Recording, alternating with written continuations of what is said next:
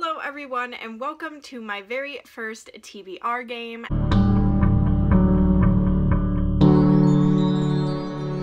As you can see behind me, I set up a board that says Jeopardy.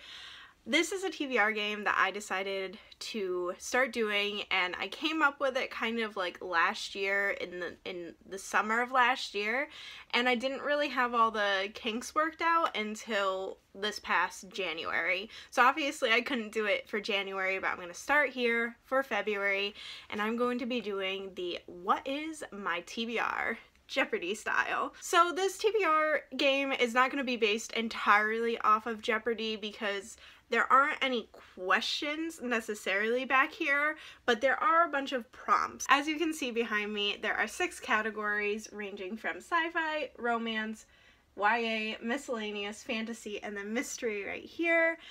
And these categories all have their own prompts here. Miscellaneous is one that includes other genres like horror and nonfiction and classics and things like that that I don't own enough of to be able to have its own genre.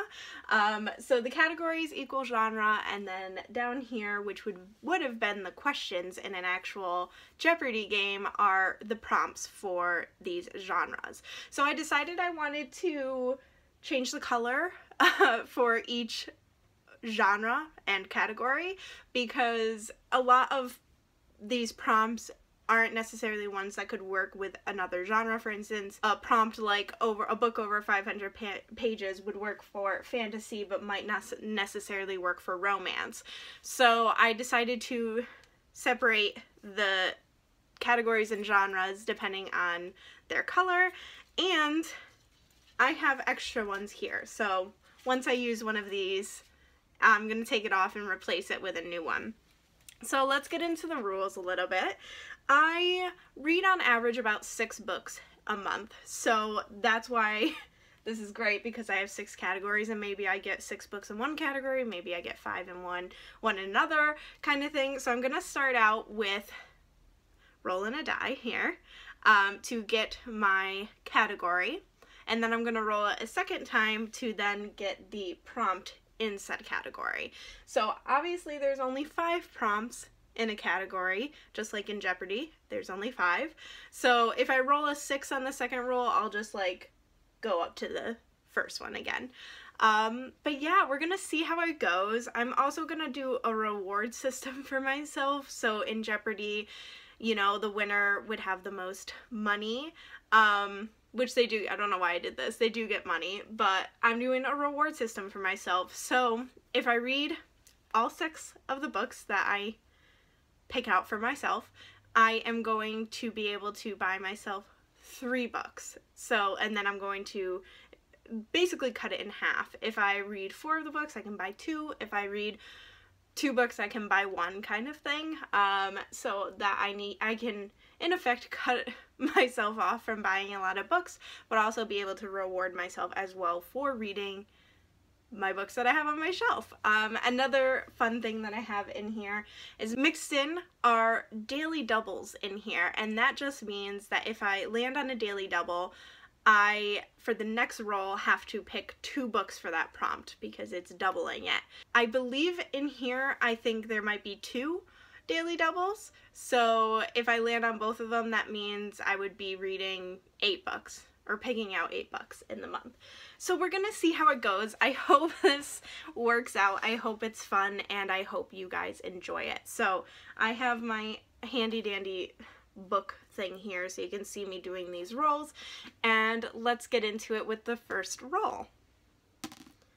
I have a 2 here, which means I'm already in the romance section, so that's exciting. And 4. So let's see what that prompt is. 2, 1, 2, 3, 4. The tape kind of tore this, but I got primary color. So that means I just choose a book that is a primary color. Okay, so for that prompt, I had to choose a romance book that was a primary color, so I decided to choose Conventionally Yours by Annabeth Albert. This is a book that I actually bought because of my boyfriend. We did this fun video where we went to Barnes & Noble, and I had to buy the books that my boyfriend picked out for me. So if you're interested in that, the link for it will be up in the info card up above here. But this is a male-male romance, I believe, and it's pretty much set in a convention, like a kind of cosplay thing going on. So I'm excited to read this. On the back it says 2 infamous rivals, 1 epic road trip, some uncomfortably tight quarters, why is there only 1 bed, and a journey neither will ever forget. So I decided to choose this one. It's blue, which is the primary color. Probably not the right shade of blue, but it is blue. And so I'm gonna go with this one. I'm very excited to read it. Hopefully I can get through it pretty quickly. It's just under 400 pages, so Conventionally Yours. Since I used this prompt, that means I'm going to pick one off of the extras that I have here. I'm not going to look at what it is. Let me unclip it here. So I think this is the right side up. If you could read it, that is the one that is going on the board. So I'll put the stuff here. Alright, so now for book number 2. Look, I didn't get a daily double on that one, so 4, which is already miscellaneous category, and 2. Let's see what that is. So 4 and 2. I also have to be careful when I'm taking these off because the board isn't very secure up there. It already started to come off a little bit. Oh God. My sister might be very happy with this one. The prompt is classic. I already know which one I'm going to choose. I'm not even going to do a little cutscene for that because it is right here. Here we go. North and South by Elizabeth Gaskell. This is kind of similar to Pride and Prejudice in a way, but I watched the show version of it with the guy who plays Thorin Oakenshield, and now I'm forgetting his name, Richard Armitage. That wonderful man. But I loved the show so very much, and my sister read the book, loved the book, and told me that I have to read it. So I bought myself a copy, and I've been needing to read it. So this is going on my TBR this month already. I have like a just under 400 page book, and then I have a classic that is also just over 400 pages, but a classic is going to be a bit slower to read. Hopefully I can get through it. The text is kind of small. I'm hoping I can get through this. But yeah, this is book number 2. So same instance, now I have to pick one off of here. Obviously, like I said, I'm not looking. Some of these I actually have more prompts than others, so if you have prompts for me, please comment down below some prompts. I asked on Twitter as well, which some of these I think are the Twitter ones, but I'm just going to take the kind of the first one that I can get off of this ring here. Not looking at it. This is it. If you can see it, the glare might be a little much on that. Put that there and stick it back. Wow, beautiful. That's 2 books down. 4 more rolls to go. Next one. 3. Oh, I'm getting all the categories right now. And 4.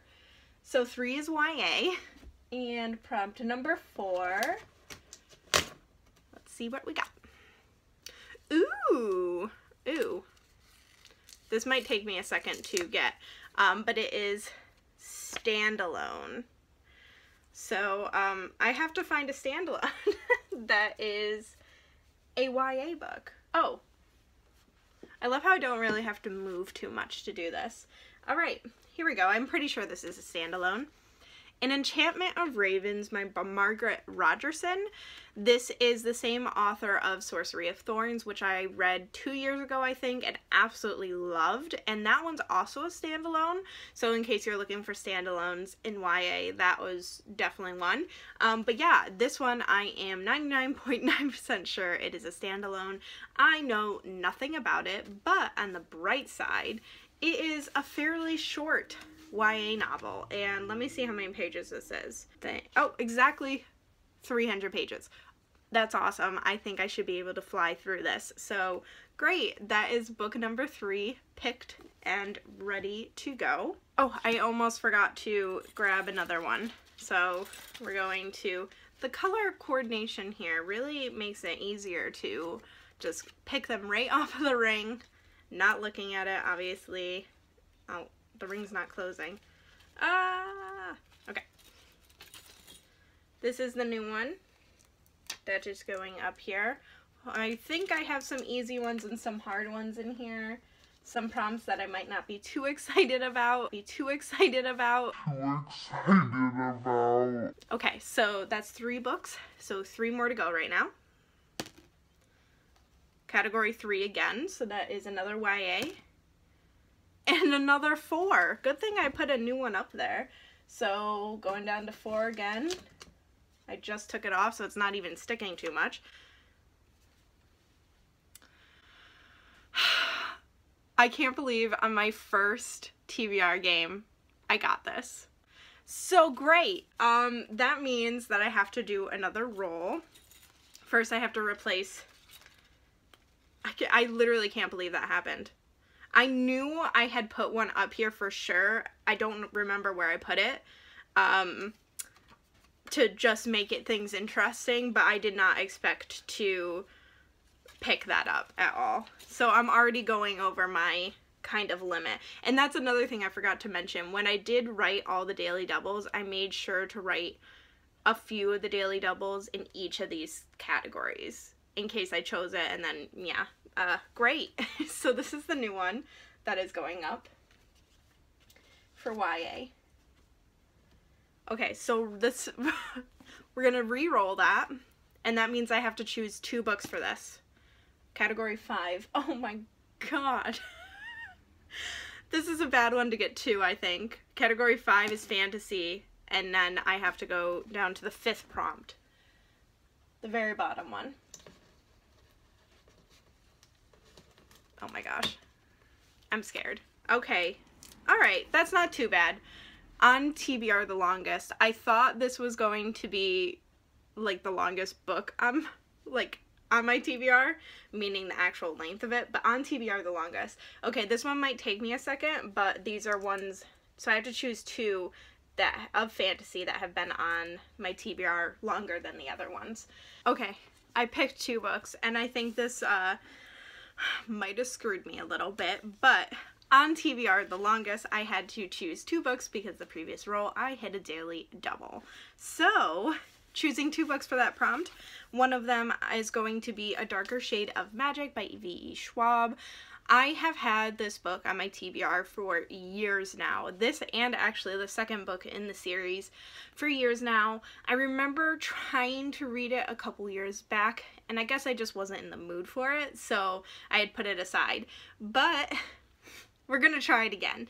This one is kind of like parallel Londons. Each London has like a different color, and the main character can kind of go between them. I don't really know too much about the magic system, but I'm constantly seeing artists and like illustrations and renditions of these characters, which makes me very excited, especially for the character Lila. I think that's her name.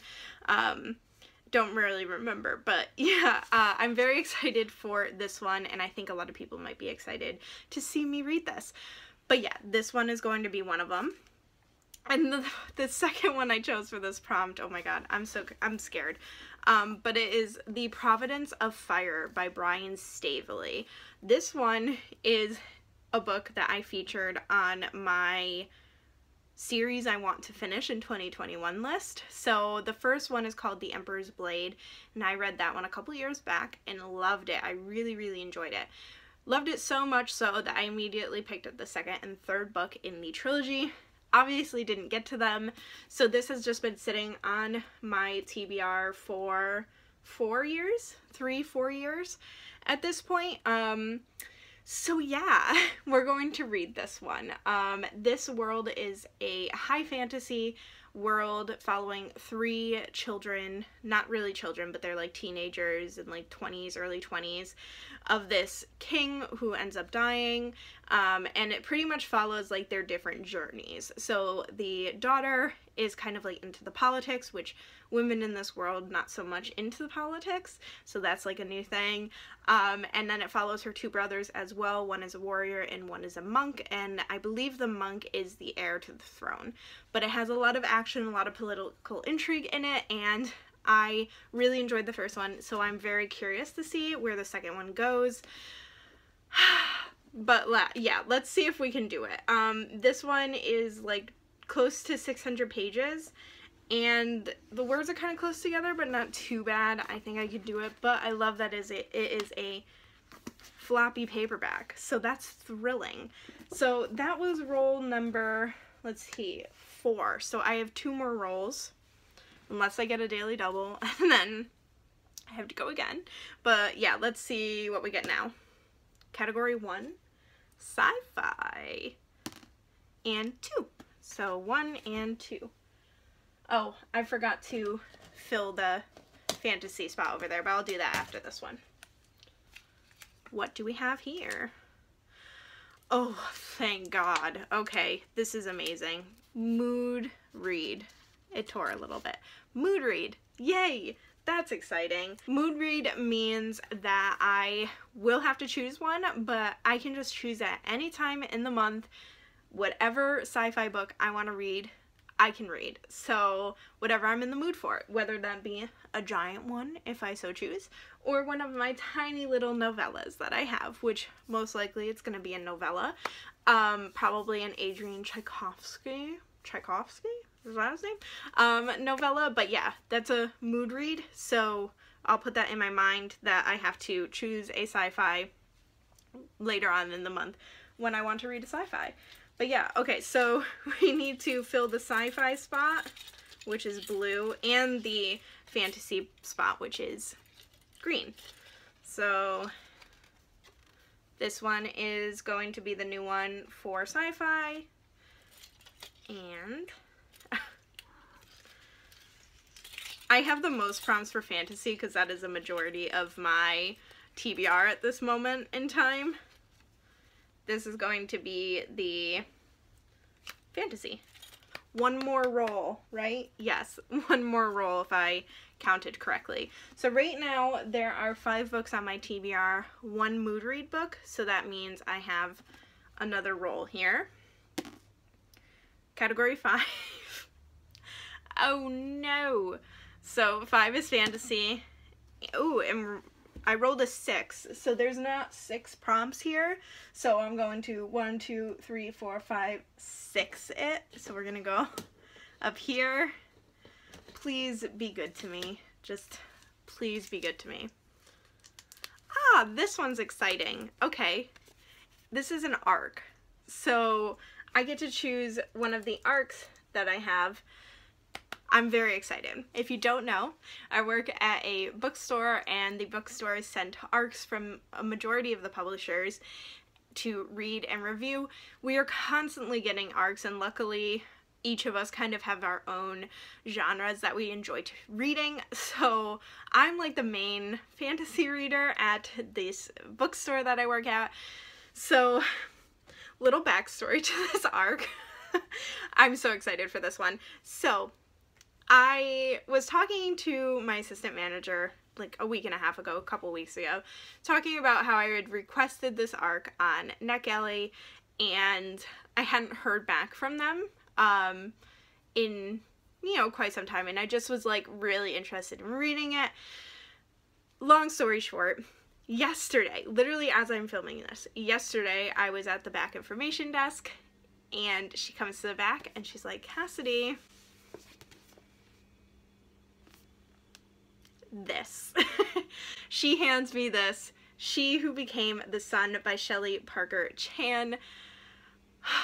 Oh my gosh, this is one of my most anticipated books of the year. It's coming out July. I believe it's at the end of July for the US. I'm not sure about the UK or any other country, but coming out in July.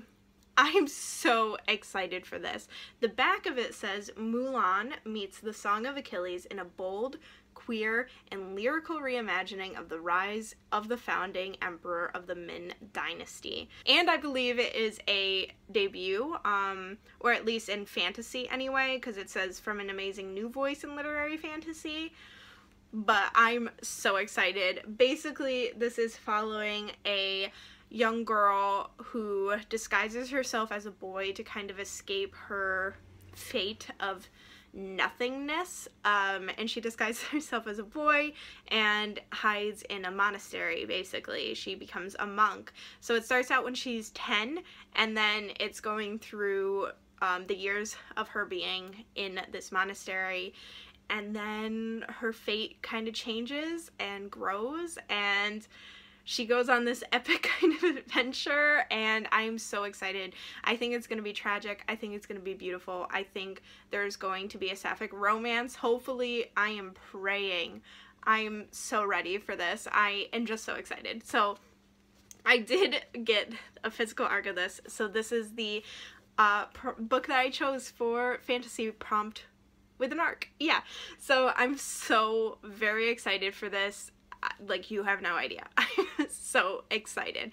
I know that a few booktubers have read this already on NetGalley, and I'm hearing nothing but good things about it. So I'm very excited to form my own opinion and my thoughts on it, but I think I'm gonna really, really enjoy it. So this actually might be the first one that I end up picking up because I am so excited to read this. Okay, so these are the 6 books. Oh my god, I can't count. These are the 6 books that are on my TBR for the month of February, including 1 mood read. So in total, I am going to try to be reading 7 books this month. Let's hope I can do it. I have some pretty big ones here and a classic. We shall see. And February happens to be the shortest month of the year, so am I doomed? Probably. But I'm very excited either way. So if I am able to read all 7 of these books on my TBR, that means I can get 3 books. Like, I can buy 3 books off of my wish list from my own bookstore or from another used bookstore or something like that. I'm going to buy 3 books, so hopefully. But if I manage to read only a few of these, I can still treat myself, because I don't want to entirely cut myself off from buying books. But yes, so I hope this video worked out. I hope this TBR game worked out. I am very excited about it, and I kind of loved the different prompts that I have. So if you have any other prompts that I should add to these categories, let me know what category it should be added to and the prompt that I should write. I think eventually I'm going to evolve this game a bit more and maybe add in some actual questions and some other kind of things that might happen to me while doing this. I still can't believe I got the daily double on that, on my very first TBR game. But yes, I hope you all enjoyed this video. Please comment down below, let me know if you have read any of these books and what you thought about them. I would love to know. Please let me know which ones I should get to first. I know for a fact I'm going to be reading this one first, but let me know if I should prioritize any of these other ones. But yeah, also give me some suggestions on how I can like maybe make this game a bit better, or I don't know. But I had a lot of fun, and I hope you had fun watching this. Please like, comment, subscribe, do all that fun YouTube stuff, and I will see y'all next time. Bye!